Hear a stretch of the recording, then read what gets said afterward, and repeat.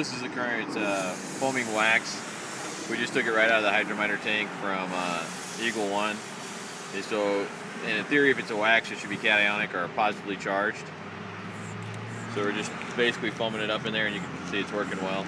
And the positively charged is designed to stick to a vehicle. Exactly. So any wax.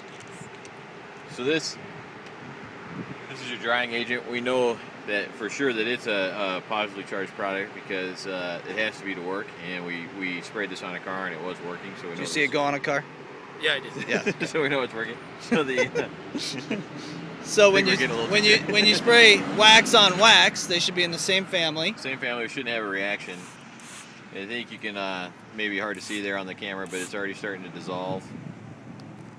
Can you see that on there? Yep, you certainly can. It's starting to bubble up. And so the reason these two are eating each other up is because they're opposites. This has got to be a negatively charged product. And let's do one on the ground too, because that was pretty. I think you could actually see it a little better. As opposed to if it was just wax on wax, well, it should just dilute. Yeah, and you see how it should just dilute it, and the foam should not go away. And then we'll be able to show you the slime in there too. You okay with us doing this on your parking lot?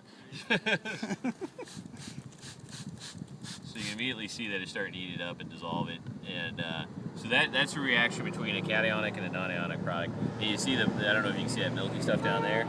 Yeah. That's basically the residual surfactants that are combining together. Yeah, that ate it quick. And we go back to our cup here, and it's gone too now. Yeah. So if you have a true wax and a true wax, they're not going to fight each other. Well, I think or maybe a better way of saying it is if we had a polish and a clear coat products that are designed to stick to cars, it would not have this reaction. Okay. Now the polish is designed to stick to the vehicle to give it that shine. Exactly. Just like if you were waxing a vehicle, you leave something on the car. And go back down to that. Okay. See how milky that is? That's a definite wax soap reaction. Right. You can see that milky. Yep. So I can show you this little slime here. Okay.